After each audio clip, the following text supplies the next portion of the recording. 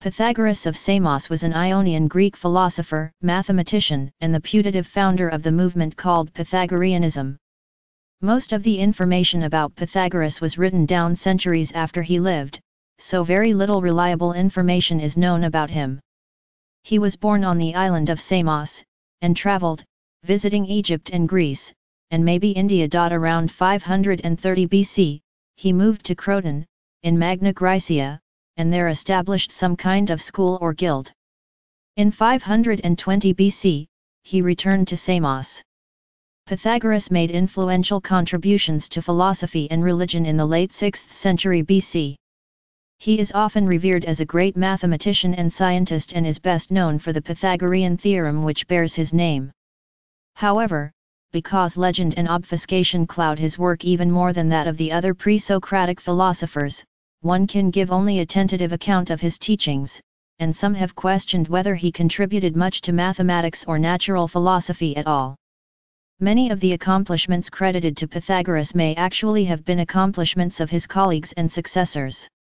Some accounts mention that the philosophy associated with Pythagoras was related to mathematics and that numbers were important. It was said that he was the first man to call himself a philosopher, or lover of wisdom, and Pythagorean ideas exercised a marked influence on Plato, and through him, all of Western philosophy. Biographical sources. The stories which were created were eagerly sought by the Neoplatonist writers who provide most of the details about Pythagoras, but who were uncritical concerning anything which related to the gods or which was considered divine. Thus many myths were created, such as that Apollo was his father, that Pythagoras gleamed with a supernatural brightness, that he had a golden thigh, that Abares came flying to him on a golden arrow, that he was seen in different places at the same time. According to Sir William Smith, with the exception of a few remarks by Xenophanes, Heraclitus, Herodotus, Plato, Aristotle, and Isocrates, we are mainly dependent on Diogenes Laertius, Porphyry, and Iamblichus for biographical details. Burckhardt states that Aristoxenus and Dicerchus are the most important accounts. Aristotle had written a separate work on the Pythagoreans, which is no longer extant. However, the Protrepticus possibly contains parts of On the Pythagoreans. His disciples Dicerchus, Aristoxenus, and Heraclides Ponticus had written on the same subject. These writers, late as they are, were among the best sources from whom Porphyry and Iamblichus drew, while still adding some legendary accounts and their own inventions to the mix. Hence, historians are often reduced to considering the statements based on their inherent probability, but even then, if all the credible stories concerning Pythagoras were supposed true, his range of activity would be impossibly vast. Life. According to Clement of Alexandria, Pythagoras was a disciple of Socrates, the Egyptian arch-prophet, and Plato of Sechnupes of Heliopolis. Herodotus, Isocrates, and other early writers agree that Pythagoras was the son of Nicarchus, born on a Greek island in the eastern Aegean called Samos. Pythagoras' father was a gem engraver or a merchant from Tyre. Pythagoras' name led him to be associated with Pythian Apollo.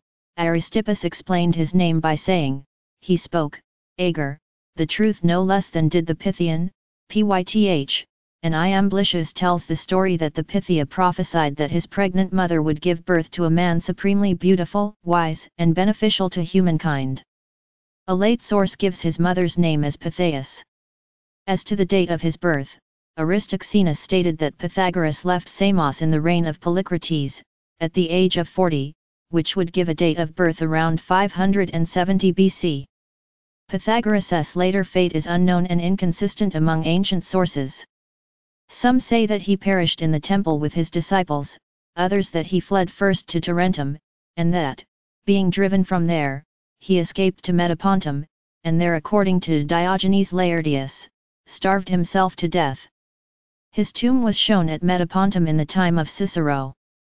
According to Walter Burckhardt, 1972. Most obvious is the contradiction between Aristoxenus and Dicerchus, regarding the catastrophe that overwhelmed the Pythagorean society. One of the two reports must be basically wrong. Either Pythagoras withdrew to Metapontum before the outbreak of the unrest and died there, as Aristoxenus says, or he and his followers were hounded from city to city, as Dicerchus has it. Like his doctrines, the life of Pythagoras also becomes a mirror image of real controversies in the schools. On the one hand, there is the controversy over the primacy of the theoretical or practical life. In this respect, Heraclides thinks Pythagoras as the apostle of pure theory. There is not a single detail in the life of Pythagoras that stands uncontradicted. But it is possible, from a more or less critical selection of the data, to construct a plausible account. According to I.M. Blish's In the Life of Pythagoras, translated by Thomas Taylor. 22 years Pythagoras remained in Egypt, pursuing closely his investigations, visiting every place famous for its teachings, every person celebrated for wisdom. Astronomy and geometry he especially studied, and he was thoroughly initiated in all the mysteries of the gods, till, having been taken captive by the soldiers of Cambyses, he was carried to Babylon. Here the Magi instructed him in their venerable knowledge, and he arrived at the summit of arithmetic, music, and other disciplines. After 12 years he returned to Samos, being then about 56 years of age. Family. According to some accounts, Pythagoras married Theano, a lady of Croton. Theano was also a philosopher, and said to have first been Pythagoras' pupil. According to Mary Ritter Beard, Theano told Hippodamus of Thurium, possibly Hippodamus of Miletus, who as per Aristotle planned the city of Thurium, that her treatise on virtue contained the doctrine of the golden mean.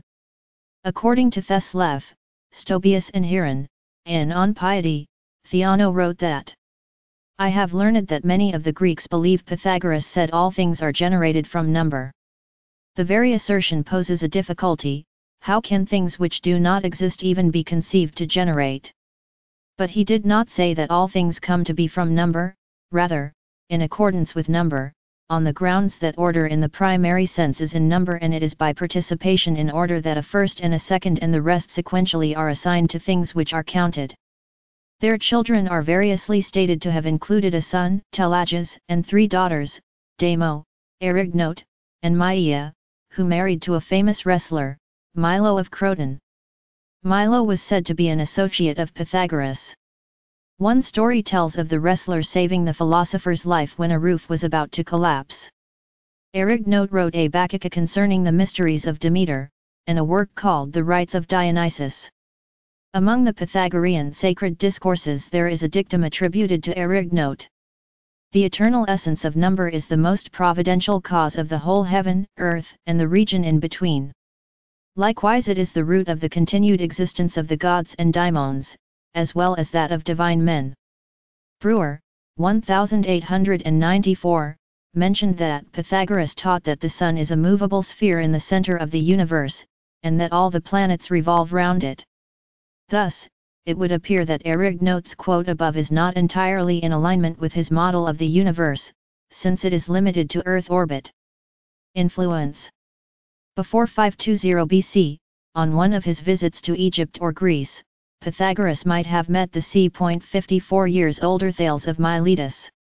Thales was a philosopher, scientist, mathematician, and engineer, also known for the Thales theorem. Pythagoras' birthplace, the island of Samos, is situated in the northeast Aegean Sea not far from Miletus. In the absence of reliable information, however, a huge range of teachers were assigned to Pythagoras. Some made his training almost entirely Greek, others exclusively Egyptian and Oriental. We find mentioned as his instructors Creophilus, Hermodamas of Samos, Bias Thales Anaximander, a pupil of Thales, and Pherecydes of Syros. In Lives and Opinions of Eminent Philosophers, Diogenes Laertius, 3rd century CE, cites the statement of Aristoxenus, 4th century BCE, that the Delphic Themistocles, also known as Aristoclea, taught Pythagoras his moral doctrines. Aristoxenus says that Pythagoras got most of his moral doctrines from the Delphic priestess Themistocles. Porphyry, 233–305 CE, calls her Aristoclea, Aristocleia, and wrote he, Pythagoras, taught much else, which he claimed to have learned from Aristoclea at Delphi. The Egyptians are said to have taught him geometry, the Phoenicians arithmetic, the Chaldeans astronomy, the Magians the principles of religion and practical maxims for the conduct of life. Of the various claims regarding his Greek teachers, Pythagoras of Samos is mentioned most often. According to R.D. Hicks, 1972, Pythagoras not only visited Egypt and learnt the Egyptian language, antiphon in the book on men of outstanding merit, but also journeyed among the Chaldeans and Magi. Later in Crete, he went to the cave of Ida with Epimenides, and entered Egyptian sanctuaries for the purpose to learn information concerning the secret lore of the different gods. Plutarch asserted in his book on Isis and Osiris that during his visit to Egypt, Pythagoras received instruction from the Egyptian priest Enupes of Heliopolis. Other ancient writers asserted his visit to Egypt. Enough of Egypt was known to attract the curiosity of an inquiring Greek, and contact between Samos and other parts of Greece with Egypt is mentioned. Ancient authorities note the similarities between the religious and ascetic peculiarities of Pythagoras with the Orphic or Cretan mysteries, or the Delphic oracle. Views. There is little direct evidence as to the kind and amount of knowledge which Pythagoras acquired, or as to his definite philosophical views. Everything of the kind mentioned by Plato and Aristotle is attributed not to Pythagoras, but to the Pythagoreans. Heraclitus stated that he was a man of extensive learning, and Xenophanes claimed that he believed in the transmigration of souls. Xenophanes mentions the story of his interceding on behalf of a dog that was being beaten, professing to recognize in its cries the voice of a departed friend. Pythagoras is supposed to have claimed that he had been Euphorbus, the son of Panthus, in the Trojan War, as well as various other characters, a tradesman, a courtesan, etc. In his book The Life of Apollonius of Tyana, Philostratus wrote that Pythagoras knew not only who he was himself, but also who he had been. Many mathematical and scientific discoveries were attributed to Pythagoras, including his famous theorem, as well as discoveries in the field of music, astronomy, and medicine. It is mentioned that the people of Croton were supposed to have identified him with the Hyperborean Apollo, and he was said to have practiced divination and prophecy. In the visits to various places in Greece, Delos, Sparta, Phlius, Crete, etc., which are ascribed to him, he usually appears either in his religious or priestly guise, or else as a lawgiver. Excerpt from a speech by the character Aristotle in Protrepticus, Hutchinson and Johnson, 2015. This is the thing for the sake of which nature and the God engendered us. So what is this thing?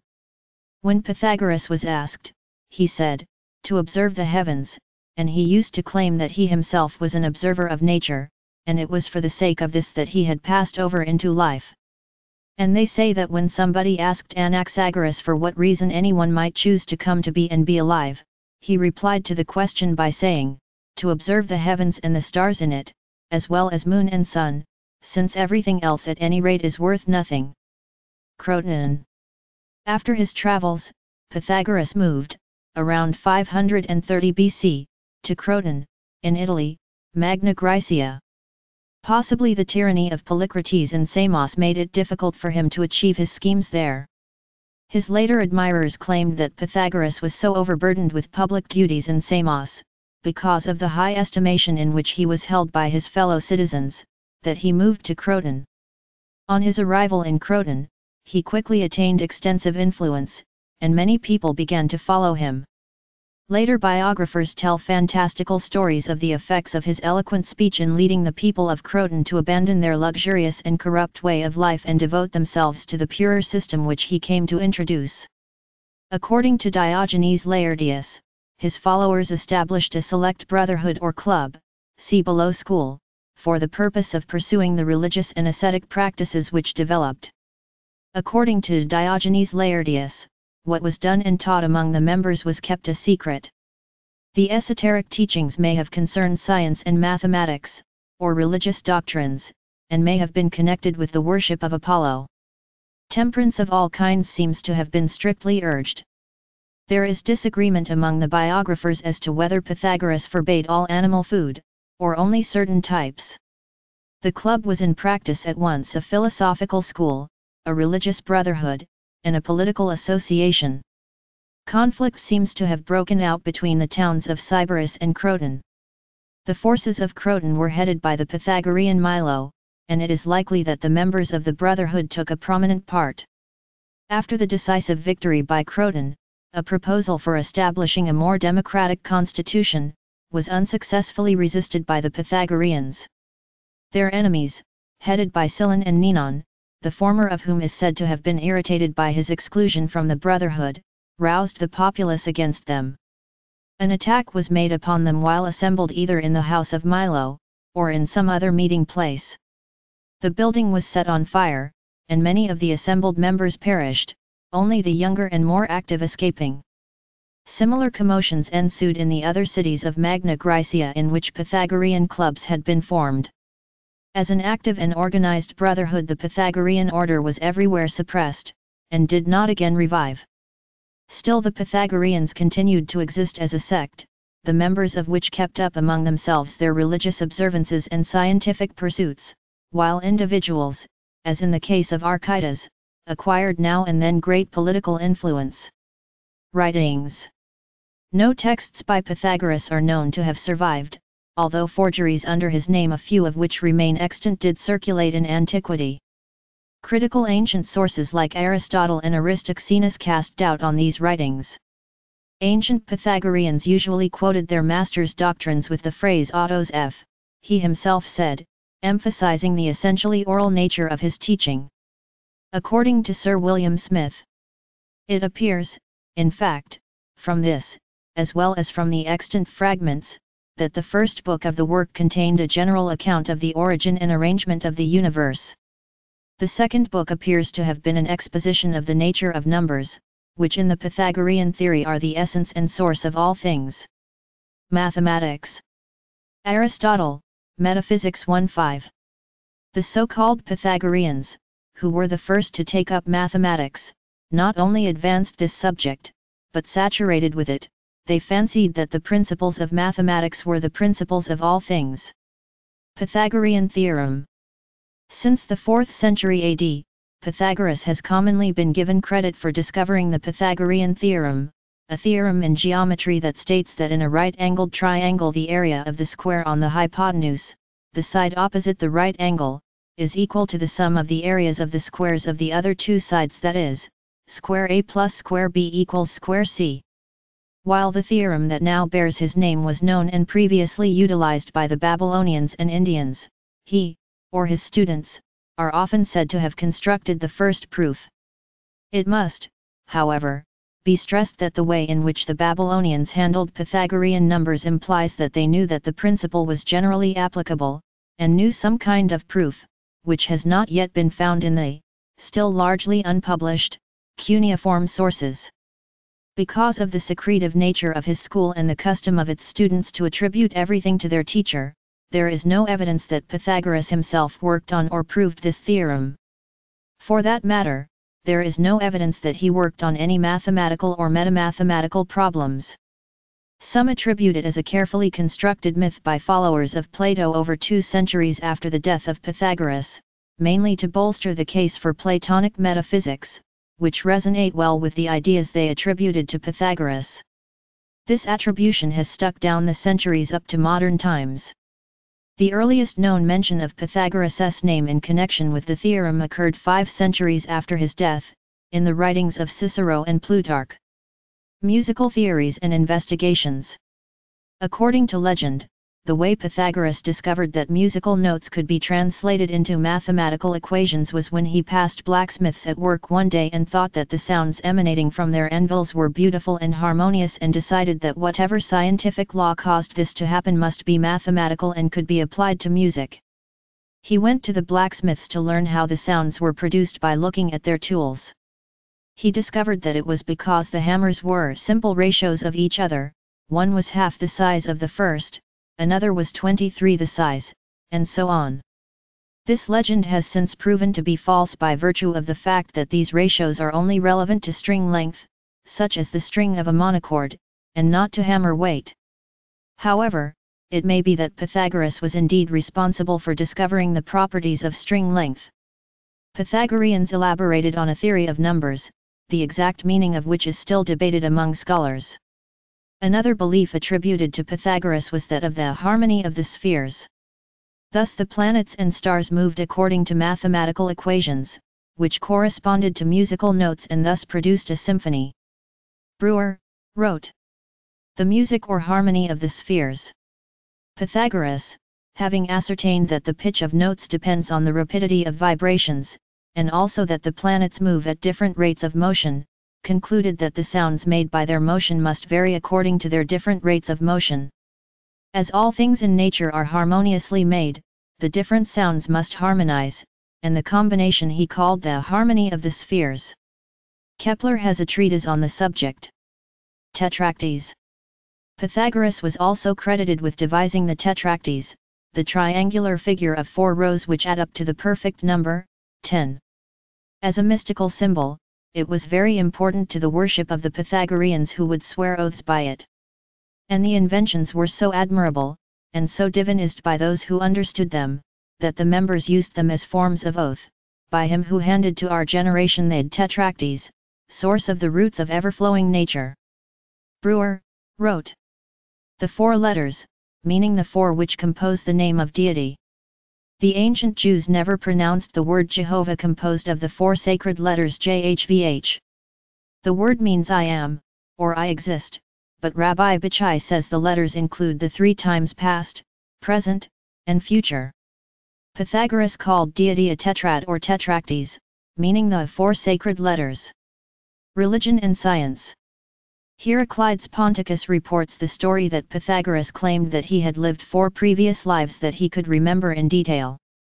One of his past lives, as reported by Aulus Gellius, was as a beautiful courtesan. According to Xenophanes, Pythagoras heard the cry of his dead friend in the bark of a dog. Breuer wrote, Pythagoras maintained that the soul has 3 vehicles: 1, the ethereal, which is luminous and celestial, in which the soul resides in a state of bliss in the stars; 2, the luminous, which suffers the punishment of sin after death; and 3, the terrestrial, which is the vehicle it occupies on this earth. Pythagoras asserted he could write on the moon. His plan of operation was to write on a looking glass in blood, and place it opposite the moon, when the inscription would appear photographed or reflected on the moon's disk. Mesmerism was practiced by Pythagoras, if we may credit Iamblichus, who tells us that he tamed a savage Danaan bear by stroking it gently with his hand, subdued an eagle by the same means, and held absolute dominion over beasts and birds by the power of his voice, or influence of his touch. Pythagoras taught that the sun is a movable sphere in the center of the universe, and that all the planets revolve round it. This is substantially the same as the Copernican and Newtonian systems. The Pythian games were held by the Greeks at Pytho, in Phocis, subsequently called Delphi. They took place every 4th year, the second of each Olympiad. Lore.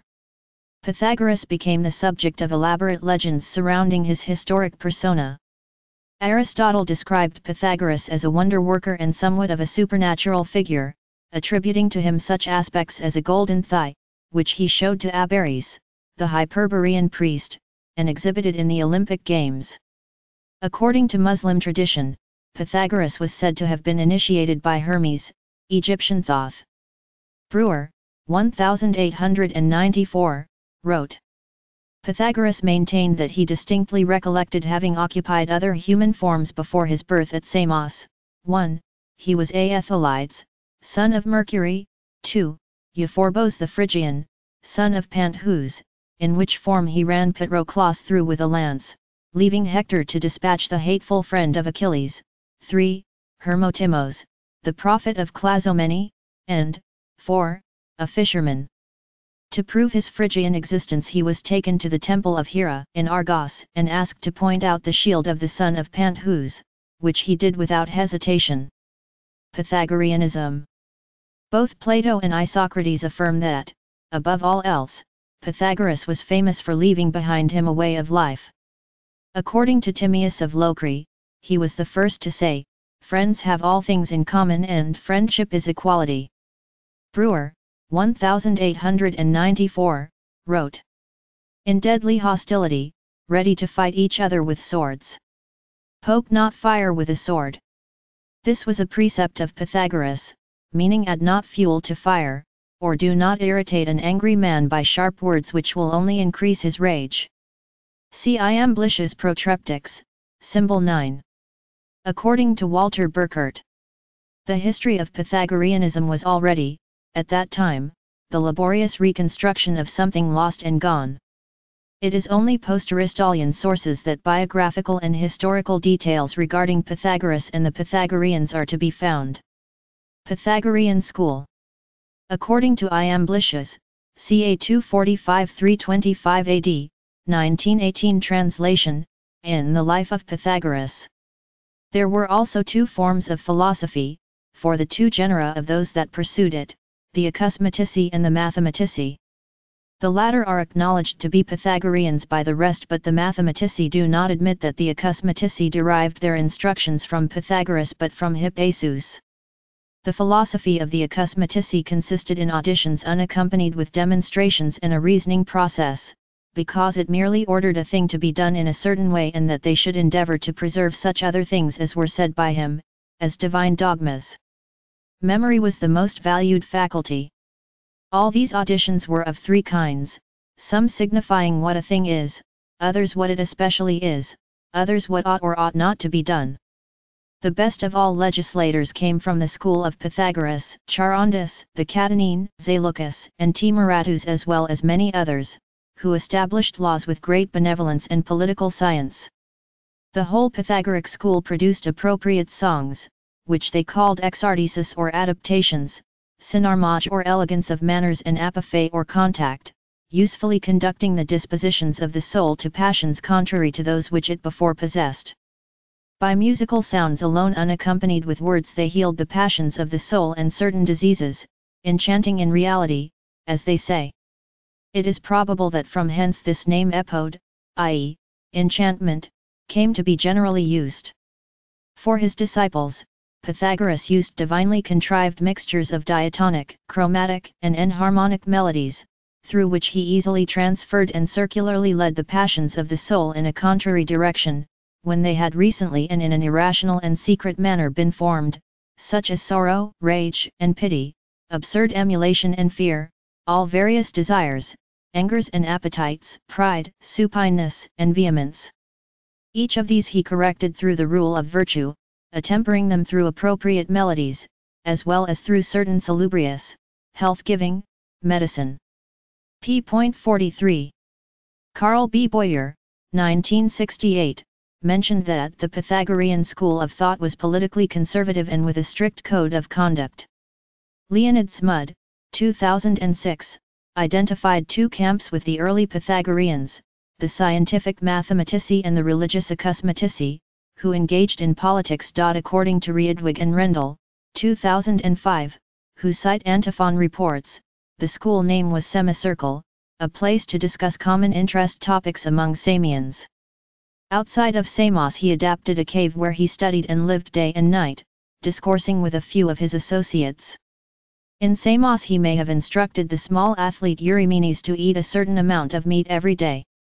Both Iamblichus and Porphyry give detailed accounts of the organization of the school, although the primary interest of both writers is not historical accuracy, but rather to present Pythagoras as a divine figure, sent by the gods to benefit humankind. Pythagoras set up an organization which was in some ways a school, in some ways a brotherhood, and here it should be noted that sources indicate that as well as men there were many women among the adherents of Pythagoras, and in some ways a monastery. It was based upon the religious teachings of Pythagoras and was very secretive. The adherents were bound by a vow to Pythagoras and each other, for the purpose of pursuing the religious and ascetic observances, and of studying his religious and philosophical theories. There is mentioning of an oath on the Tetractes. There were ascetic practices, many of which had, perhaps, a symbolic meaning.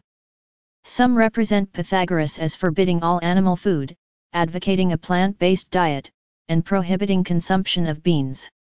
This may have been due to the doctrine of metempsychosis. Other authorities contradict the statement. According to Aristoxenus, he allowed the use of all kinds of animal food except the flesh of oxen used for plowing, and rams.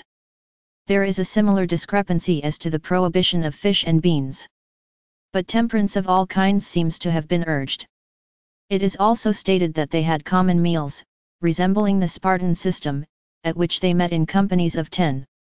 Considerable importance seems to have been attached to music and gymnastics in the daily exercises of the disciples. Their whole discipline is represented as encouraging a lofty serenity and self-possession, of which there were various anecdotes in antiquity.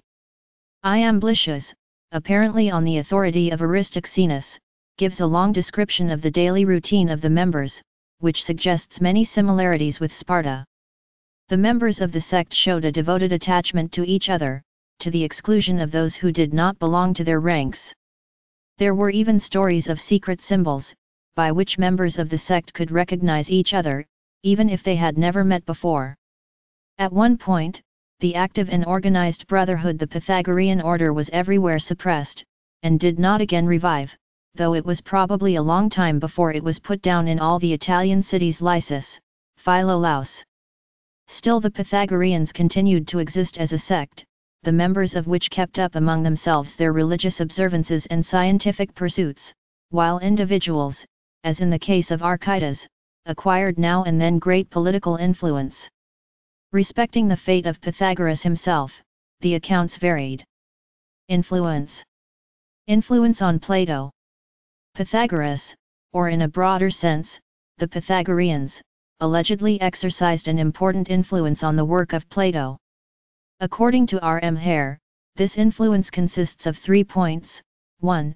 The Platonic Republic might be related to the idea of a tightly organized community of like-minded thinkers, like the one established by Pythagoras in Croton. 2. There is evidence that Plato possibly took from Pythagoras the idea that mathematics and, generally speaking, abstract thinking is a secure basis for philosophical thinking as well as for substantial theses in science and morals. 3. Plato and Pythagoras shared a mystical approach to the soul and its place in the material world. It is probable that both were influenced by Orpheism. Aristotle claimed that the philosophy of Plato closely followed the teachings of the Pythagoreans, and Cicero repeats this claim. Platonum ferunt didicissa Pythagorea omnia, they say Plato learned all things Pythagorean. Bertrand Russell, in his A History of Western Philosophy, contended that the influence of Pythagoras on Plato and others was so great that he should be considered the most influential of all Western philosophers. Politics and science. Pythagoras was the first person known to have taught the earth was spherical, with antipodes, and that it revolved around the sun. Pythagoras was also said to have spread the seeds of political liberty to Crotona, Sybaris, Metapontum, Rhegium, Sicily, Tauromenium, Catana, Agrigentum, and Himera. Influence on Greek art. In the arts the Greeks searched some reality behind the appearances of things. The early archaic sculpture represents life in simple forms, and it seems that it was influenced by the earliest Greek natural philosophies. There was a general Greek belief that nature expresses itself in ideal forms, and it was represented by a type, which was mathematically calculated. This can be observed in the construction of the first temples. The original forms were considered divine, and the forms of the later marble or stone elements indicate that there was an original wooden prototype. When the dimensions changed, the architects searched in mathematics some permanent principles behind the appearances of things.